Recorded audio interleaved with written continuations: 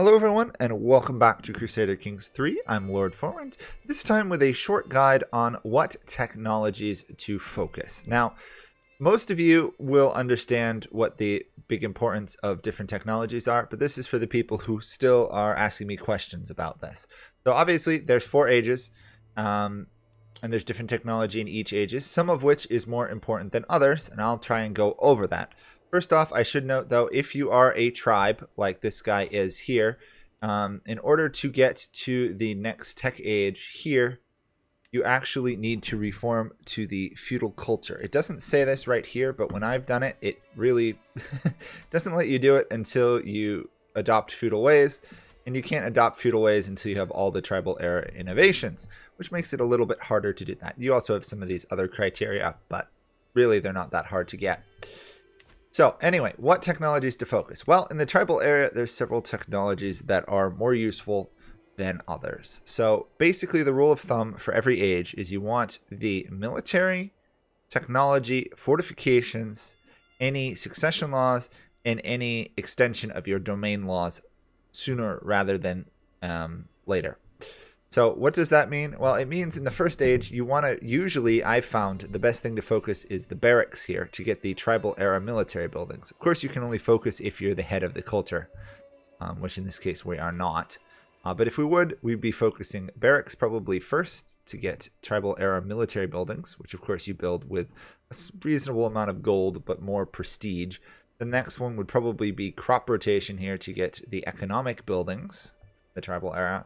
And then mottes to get fortifications, and then after that, probably ledger here to get the additional domain limit. Obviously, this can change. If you're expanding a lot, ledger will be more useful early on than mottes, and maybe even than crop rotation here for the economy. The funny part is there's actually a technology here to research the Gavelkind Confederate Partition Law, which you already start with. So this is probably the only era where trying to research a change in succession law isn't really needed. Outside of that, you've got other options. See, some of these apply effects that are more useful in the other ones. Like this one, city planning. This applies to cities. But if you're starting as a tribal nation, you're not going to have that. So in some ways, this should be the last thing you research. Plenary assemblies. This is if you want a better tribal hold. It has other effects, obviously. If you're feudal, you get the limited crown authority law. This is not as big of a priority as some of the others I found. Public works, maximum existing development penalty at 20, not particularly needed. Starting in this country here, I'm just showing you tutorial islands. Your development's 4. The odds of you getting to 20 before getting that technology just passively is really low. So I wouldn't worry about that too much. Stuff like this one's de jure country casus belli, less important, mainly because early on you're going to be conquering things regardless, and you don't really care what your de jure lands are. Up here, though, there's a couple different ones. So obviously you want the military ones and you want the fortifications. But this one right here, Banis, gives you a levy reinforcement rate of 15. This is going to be really useful because it's going to allow you to fight more wars. Basically, when you lose troops, you'll regenerate them faster, which is pretty useful. But I would not take that one for the third up here in the military. I would probably go for mustering grounds first. It allows you to keep a larger men-at-arms regiment, and it increases the amount you can support, which is really useful because men-at-arms is basically the core of your armies, and so you want more of that. Down here, you get quilted armor. This will give you armored footmen. Once you get this, you want to at least put one of your men-at-arms on armored footmen over light footmen, because these guys will absolutely tear them to shreds. They counter spearmen, but also they just have really high damage and toughness compared to some of the other ones. More expensive, but really useful. If you're going to be sieging a lot of castles, you'll want onagers, but the odds of you doing that in the tribal era, not particularly useful. Now down here, you're going to have the regional cultural ones. Some of these you're going to start with unlocked. Other ones you'll have to research. For example, if you start down in West Africa, you have a unique cultural regional one, and you have the West African canoes to research. I have not seen these as game-breaking, although this one for the Norse is really handy. And if you're in the Middle East, camel riders are a better light cavalry, etc. Basically, if you can research them, it's worth researching. Otherwise, check out what they give you, because some are better than others. Like West African Canoe's ability to raid overseas, awesome, but I find it's not as useful as, say, Wood Steel here, which gives you a heavy infantry and cavalry bonus quite some time. Next, if you start as a non-tribal nation, you'll get to this much sooner than a tribal, but you have to have discovered 4 of the innovations from the tribal area. I'm just going to refer to them as techs, even though they're technically called innovations, because they're basic technologies. Within this one, you have a slight difference on what you actually want to focus on. Some of the stuff for the military and economic buildings are actually locked behind some of the fortification buildings. So this makes battlements a much higher priority than some of the other ones. I found it was still worthwhile to try and snag this technology. I'm going to say it wrong. Maneralism. Just to get the economic buildings unlocked. You won't be able to upgrade them that much, but it's worthwhile to be able to at least build some. You could go and get this one as well, but I find getting battlements so that you can improve them is more useful. This is probably the only technological error where I would say prioritize the economy over the military buildings, mainly because if you're swapping from a tribe to a feudal settlement, a settled nation, you're going to have the problem of all of a sudden all your men-at-arms retinues are going to swap from prestige to economy, which is going to mean your military strength is going to plummet like a rock, which means trying to get your men-at-arms supported is going to be more useful than having larger levies early on. Outside of that, you definitely want to snag hereditary rule, probably either first or second of the technologies, battlements or coinage first. Mandatorialism. It depends what you're looking for. This will allow you, obviously, to change your succession law to partition, which is much better than confederate partition because it does not create new titles on death. So you can keep 2 kingdoms united under 1 title, which you couldn't under confederate. So this will allow you to consolidate your power a lot more and expand further, which means it's worth getting, and it's worth getting early. After that, you want to try and get, after hereditary rule, probably battlements, and then economy, then military buildings. Obviously, this will depend a little bit based off if you've got other technologies. Like if you're in Iberia, this one's pretty useful. If you're in Germany, that one's useful. If you're in Arabia, that one's very useful. Negative 15% arms maintenance is good, to the point that you might even want to do that before you do the economic buildings. But bailiffs over here, you want to snag for the domain limit. I wouldn't go for royal prerogative, armillary sphere, unless you're doing a lot of naval warfare. Communal government even, or chronicle writing early on, mainly just because, and coinage. Just because those technologies and stuff are not going to be giving you as big of a boost as having new buildings on the field. These are more long-term ones. Like this one, you're not going to want to get to high crown authority or absolute crown authority early on until you can actually reform your succession more. So this is probably the last 1 or 2 technologies you'll want to reach. In terms of military, household soldiers is going to be really useful because it'll increase the amount of men-at-arms regiments you can have and their size.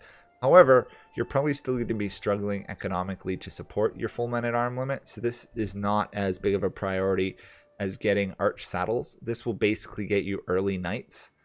Armored horsemen is really good. They're solid against archers, but more importantly, they have very high damage, very high toughness, and good pursuit. So you want to get those in the field sooner than having more men-at-arms, honestly. If you got any light cavalry and you can afford it, get rid of the light cavalry, replace it with these guys. It's much better. I find actually horseshoes over here for the movement speed to be worth more than mangonels and household soldiers.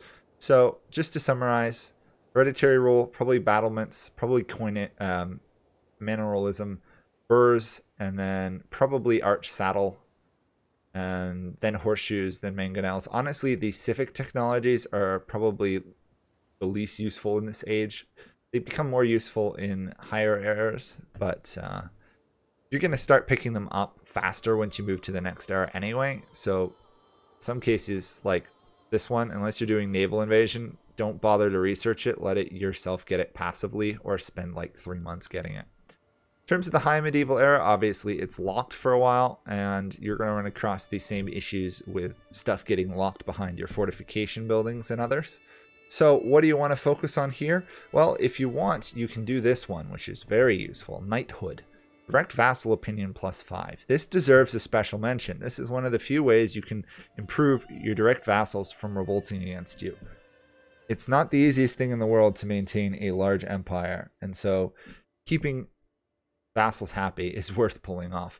Also, down here, you got heraldry, so you can do high partition law. This will give about 50% of your titles upon succession to one heir, making it a priority as well. To be honest, I'd probably do heraldry first, then knighthood, and then work for the military buildings. But again, at this point, you guys would know what's going on in your game better than me, because it's always very different. After that, just looking over these ones, you've got different culture penalties and other stuff. A lot of these are regional specific ones, some of which are more useful than others. Like this one, if you're in France, you get extra domain taxes. That can be really useful, especially if you're French and you want to support things. Down here, you've got peerage. This is very useful if you can afford to do it in Francia, because it again adds 5 to direct vassals. But if you're a vassal as well, it has a penalty to other vassals. Great if you're king or emperor and ruling over people. Not so great if you're like a duke. Then you have issues within your own lands. Outside of that, guilds is always worth taking for the domain limit. Some of these like banking, urbanization, and even scuddage and divine right are not high priorities. Divine right here allows you to press several of your claims in a single war, so it is very good. So you probably want to take it like 4th or 5th, but it's less of a priority than reforming your succession, making your vassals happy, and getting new buildings on the field. After that, you can get crossbowmen, again, another men-at-arms increase, and trebuchets. If you're interested in it, crossbowman is really good against heavy infantry and cavalry. It basically nullifies those two. So if you're fighting a lot of armies that have heavy infantry or knights, by all means pick up crossbowmen before you pick up trebuchets and an improvement to your men-at-arms. After that, some of these, as usual, you don't have to really focus on, like banking and stuff. It's useful for development growth. And this one that gives you a higher development penalty. The odds of you succeeding the existing development penalty before you get to the next stage are pretty slim. So let's jump to late medieval, 1200 AD. Again, you're going to want to focus on your buildings reasonably quickly. That's pretty much the rule of thumb, is when you can get new buildings, get new buildings. They have a lot of benefits. But however, right here is the #1 technology you want to get in this age. Primogeniture. Primogeniture, however, people say it a lot of different ways. Basically, succession by one heir. You've got the primo and ultimo versions of it, oldest and youngest child respectively. This will allow you to build and keep a power base in your capital. Should be your capital duchy, but basically it allows you to hold your land and pass it on coherently to your heir, which makes it very, very good at building late game empires and basically keeping your king in power for a lot longer. After that, obviously, court officials down here for the domain limits worth pushing on. However, at this point, you're basically to the end of a good portion of the tech stuff, so you're going to want to focus on getting all of this at some point. Obviously, some are a higher priority than others. Like if you're Dutch or you're the Netherlands, this is really useful. Development, levy, silting. It basically allows you to play tall. This one, if you're in Deacon, India, same faith opinion +5 is worth noting. And this one, if you're in Italy, you get more mercenary companies, which is very, very useful. Obviously, Renaissance thought is going to be one of your last priorities, unless you've been heavily focusing development the whole game. Ermine cloaks, honestly, probably should be the last technology you research in this age. 10 monthly prestige is great, but you really should not be having prestige issues. Noblesse Oblige is really good again, creates more opinion among your vassals. Up here you got plate armor, basically strengthens your heavy cavalry and heavy infantry. Good, but not overwhelmingly amazing, because if you're fighting even battles in Crusader Kings, you're doing something wrong. Sappers will give you reduced phase, siege phase. So again, primogeniture, get your buildings. So this one, rail armories and cranes.